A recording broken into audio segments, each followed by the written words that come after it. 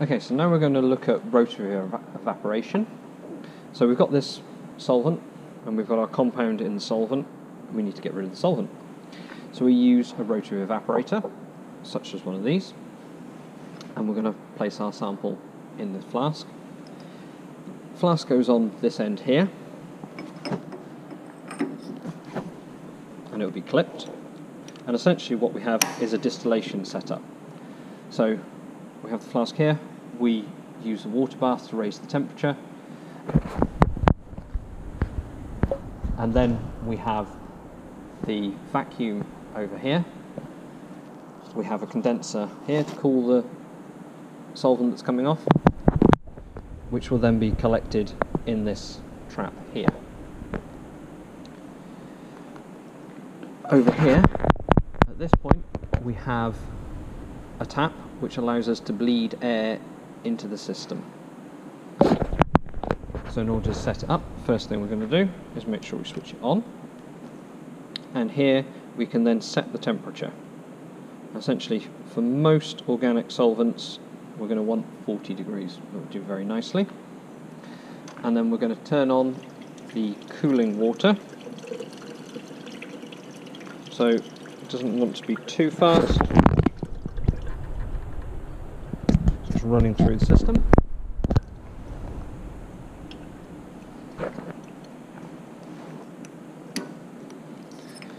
You do want to make sure that the receiver flask is empty.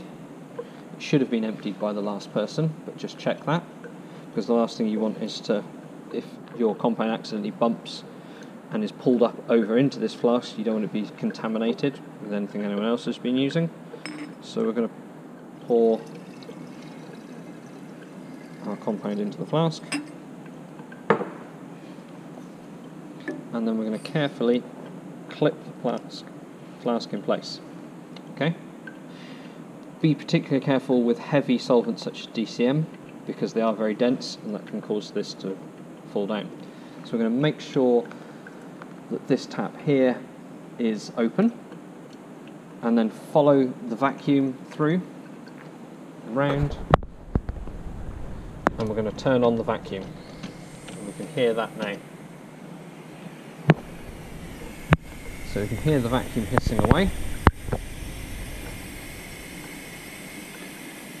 And now we're going to start to rotate the flask, and we're going to turn it till it's about 2/3, sort of 1 o'clock position, keeping our hand underneath here just to make sure that it can rotate gently against that and it's not going to fall in. And then we start to close the tap. So we're turning that tap so it's closing, and keep an eye on that solvent so we can see it's starting to evaporate. So this is dichloromethane, which has a very low boiling point anyway. It's a boiling point of 45, so it doesn't take much. And now you can see we've got the tap closed.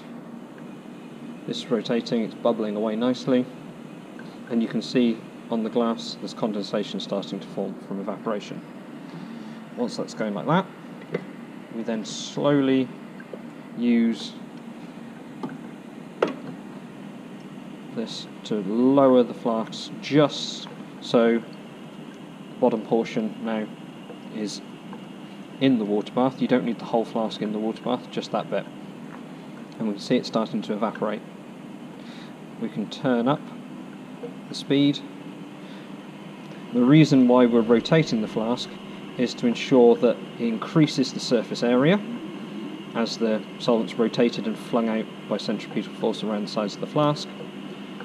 And it also means that as it's evaporating, it also stops it from boiling and bumping. And that's when essentially it jumps from this side over to here, because the vacuum's built up and the solvent explosively evaporates very quickly.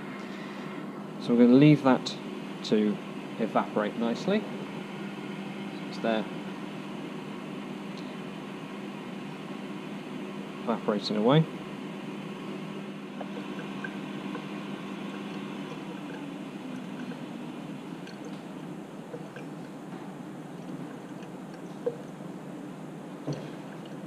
Okay, so we've got to the end of our evaporation, and we can now see that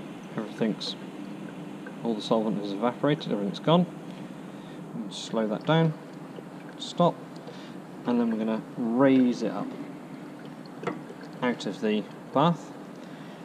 Next thing to do then is to open this tap, and to help release the vacuum, and we can go and switch the vacuum off.